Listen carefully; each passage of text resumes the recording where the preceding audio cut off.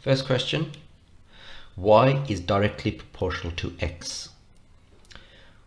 Y equals 12 when x equals 3. Calculate y when x equals 5. So we write this down, y is equal to k, that's the constant of proportionality, times x. So when y is equal to 12, x is equal to 3. That x is equal to 3. So here we go. K, something times 3 to give me 12. Well, k is equal to 4. So our formula is written like this. Y is equal to, do we know the value of k? Well, yes we do now, it's right here. It's 4x. So now we can go ahead and work out the value of y. Y is equal to 4 times, replace the x with 5. 4 times 5 is 20, so y is equal to 20. Right, let's do the next question. This one here. Y is directly proportional to the square of x squared. Right, this is the information that's given to us.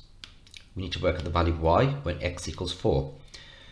So now we write this down, y is equal to k x squared.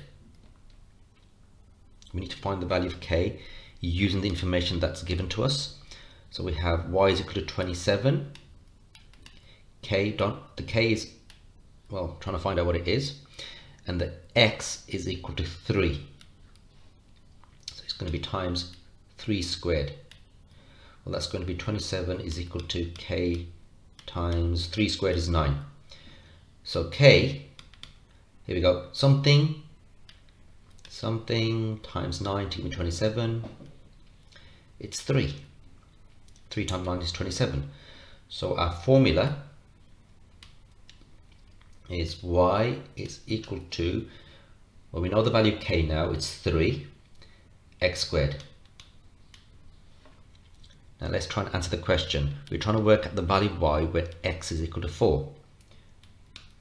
So y is equal to 3 times 4 squared.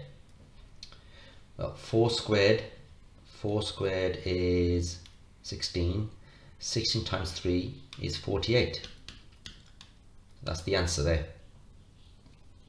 Let's deal with the last question now.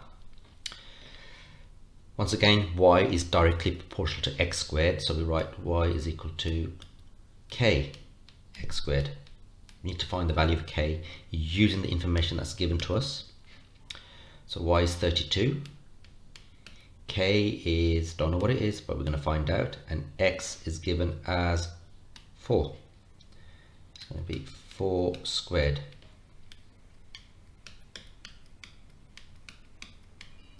So k is equal to, well, something times 16 to give me 32 is 2. So our formula is y is equal to, we know the value of k now, it's 2 x squared. So we can go ahead now and work out the value of x given the value of y is equal to 50. So y is 50 this time. Right, they've given us the value of y, we need to work backwards to get the value of x. Is equal to 2 x squared.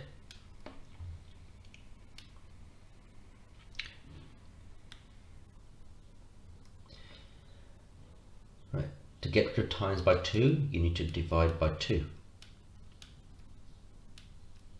What have you done this side? Do on the other side. 50 divided by 2 is 25. That leaves you with x squared. Right, something squared to give me 25. Well, x is equal to 5, because 5 squared gives me 25. So that's our answer there, x is equal to 5.